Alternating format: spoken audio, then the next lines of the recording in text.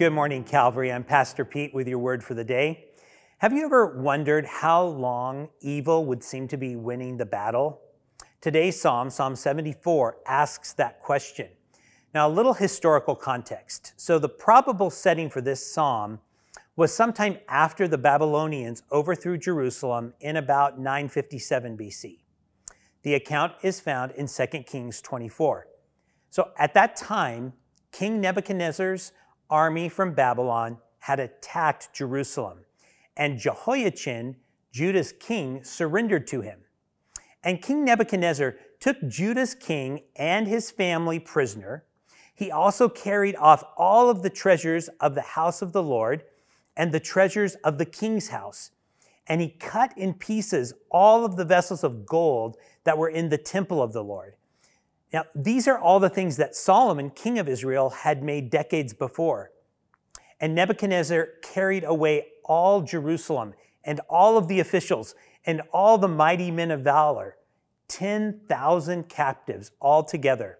This included the craftsmen and all of the smiths, so that all that remained in Jerusalem were the poorest people of the land. And as Jerusalem and the temple laid in ruins, the psalmist wrote today's psalm. So let's take a look at it. Psalm 74, I'm just going to read verses 1 through 3. Oh God, why do you cast us off forever? Why does your anger smoke against the sheep of your pasture? Remember your congregation, which you have purchased of old, which you have redeemed to be the tribe of your heritage. Remember Mount Zion, where you have dwelt. Direct your steps to the perpetual ruins. The enemy has destroyed everything in the sanctuary. Sometimes it just seems like evil constantly wins. The suffering of God's people is often so intense that we question why. Now, the answer for Jerusalem's suffering in this passage is that it was the consequence of their sin. They had rebelled against God and had worshipped false gods. So their destruction was of their own making. And sometimes that's true of us.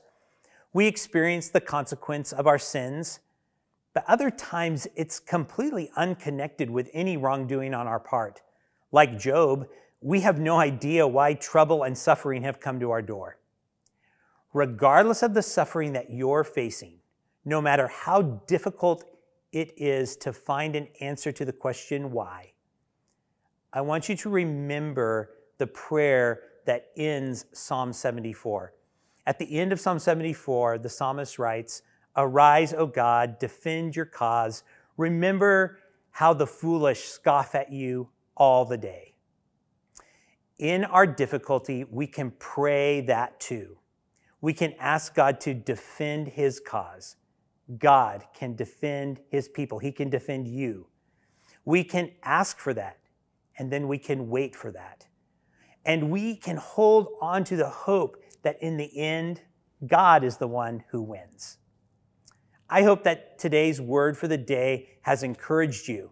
And if it has, would you like it, share it, or leave a comment below? Have a blessed day, Calvary.